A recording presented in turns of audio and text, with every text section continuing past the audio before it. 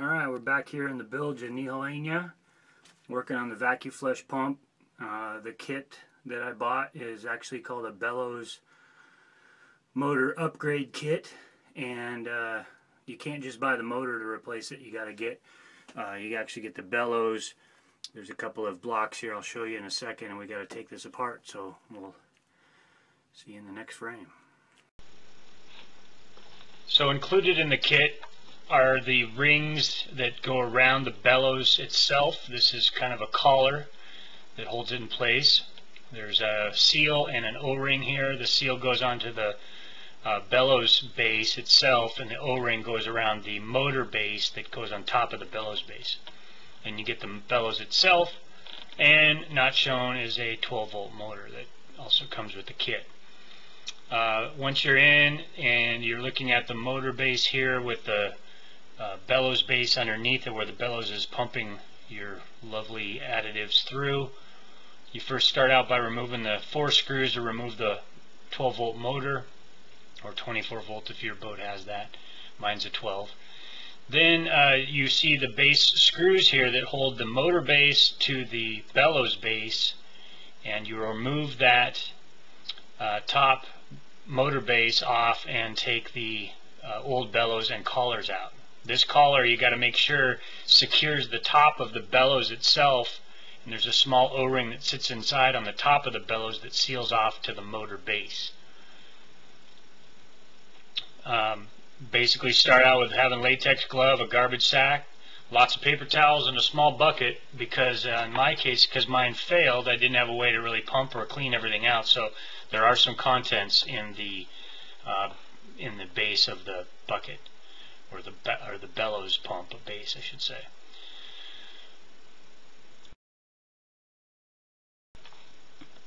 So once you get everything out of there, the old bellows, the old collars, the old O-rings, you want to make sure everything's cleaned up right. Like I said, have latex glove, a garbage sack, lots of paper towels, and a bucket to place the old parts or whatever you want to put in there, just to kind of contain everything. Put the gloves on, obviously, and then I usually stage everything so that I've got a good spot to have all my tools, the rags or paper towels in this case, everything kind of set out so you have it all handy, because where my bilge is very tight quarters, it's like bilge yoga, so you spend a lot of time maneuvering, and you want to have things in place so you don't have to move around too much. I'll spare the gross details, but after you remove the old motor and the old motor base, you'll pull out the old bellows, and like I mentioned earlier, pull out the bellows, the old collar, and both the seals, and then you want to clean everything. As I said, I didn't have a very good way to clean out everything before, so you're kind of doing it with contents in the bellows motor base. Clean all of that as much as you can, and then pay attention to mounting back everything in order. The kit does come with instructions, but I will say that if you stage everything like I said, it becomes a little easier, and you don't do like I did and forget to put the main larger seal into the base before you put it all back together, which I did, and so I got to pull it apart a second time. Well, basically once you got everything out and ready to go back in, you want to seat that collar around the top of the bellows. You'll see like a little ridge around the top of the bellows, which those 2 black pieces, the bellows collar snaps around the collar of the bellows itself. Before you put those pieces back in place, you're going to want to make sure that large seal is on the top of the bellows base itself. Make sure that's all clean before you put that in there.